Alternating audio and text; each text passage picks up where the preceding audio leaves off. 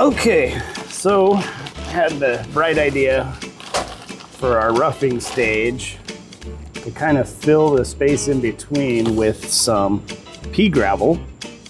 No idea if it'll help or not, but it seems like when we're doing the roughing, we're not getting into a lot of the smaller cracks and crevices and stuff. So I figure this may help get into that and keep the grit from settling on the bottom if it does in there.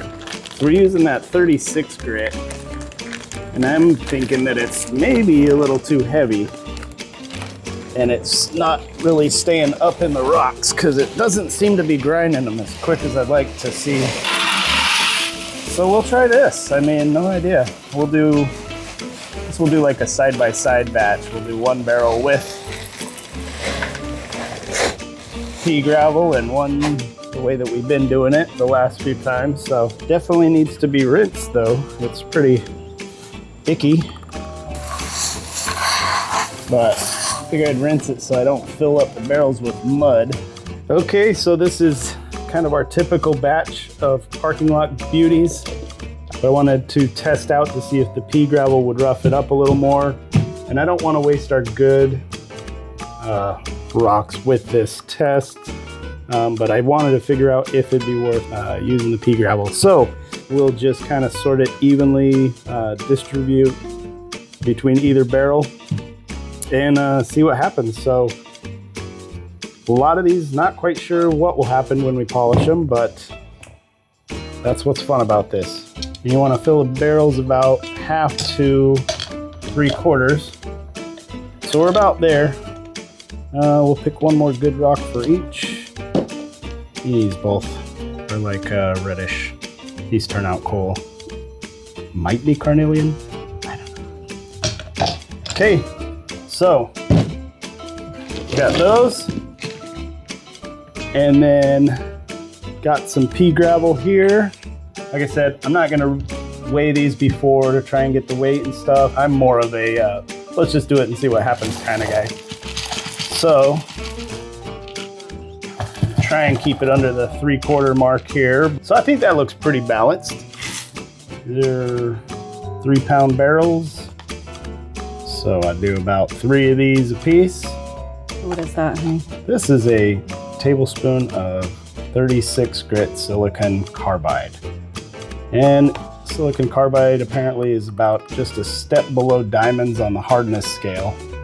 You see it's super coarse. So the idea is it gets in between the rocks and, you know, help churn it up. But the problem that I'm seeing is it is super heavy. It's super dense. Anytime I dump these out and rinse them, this stuff is sitting at the bottom of the slurry, any of it that's left. And you can see when you put it on, it just kind of falls right through the rock. So I'm wondering if with like the barrel that doesn't have anything in it, if the grit's just kind of going to the bottom and rolling around in the bottom and not getting pulled up into the top. So that's what I'm hoping with the pea gravel, is that we'll get kind of, it'll pick it up and bring it back up into the rocks a little bit. So that's my hypothesis. We'll give it a test. So we'll top these off with water. Maybe I'll go get some water. That's about where I fill them. I'm kind of just, I kind of wing it as I go. I know a lot of you probably have a really great system of how to do it. And by all means, please, if I'm doing this thing completely wrong, just fill me in. I love pointers, tips, stuff like that. So, but this is how I'm doing it. So we'll seal it off and get it started and throw it in. What, I got 10, 11 days. Just let them roll.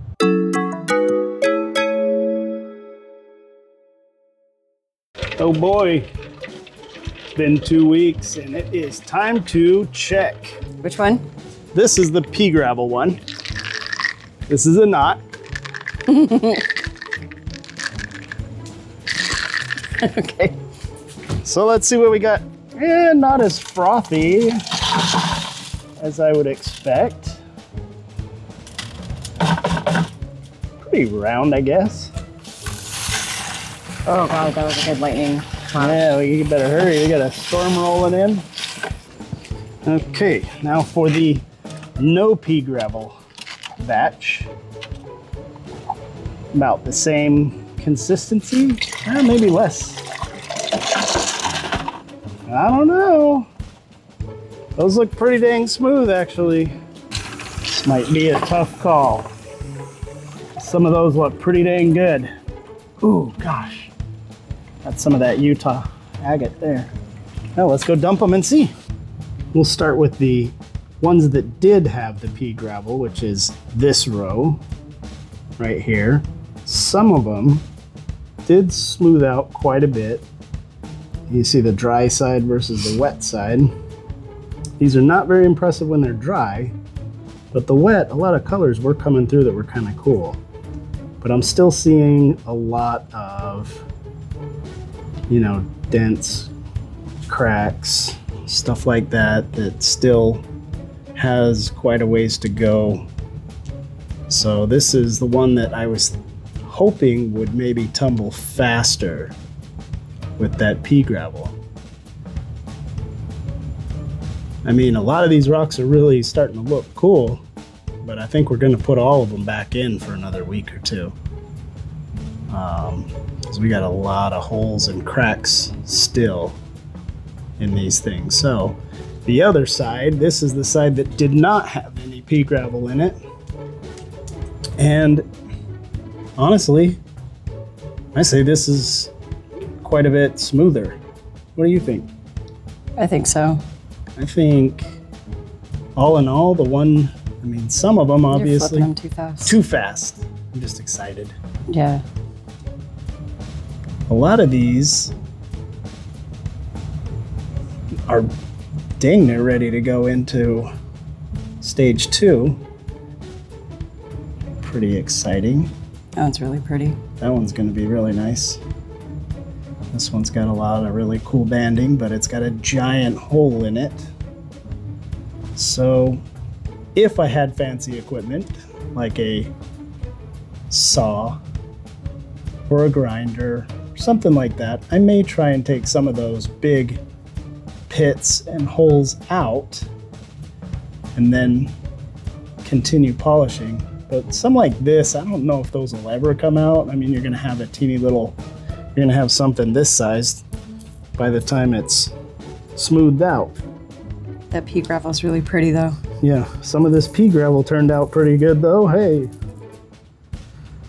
So, all in all, I would say for this experiment, probably not the most successful method, just from what I can see here. I would say out of these two piles, the one without the pea gravel probably looks a lot more polished. I think so.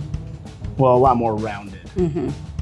We'll be polishing them later, but all in all, a few of these will come out. That one's ready to start polishing for sure. This one's probably ready to start polishing. I don't want to wear that one down too much. I think I can throw this guy into polish now.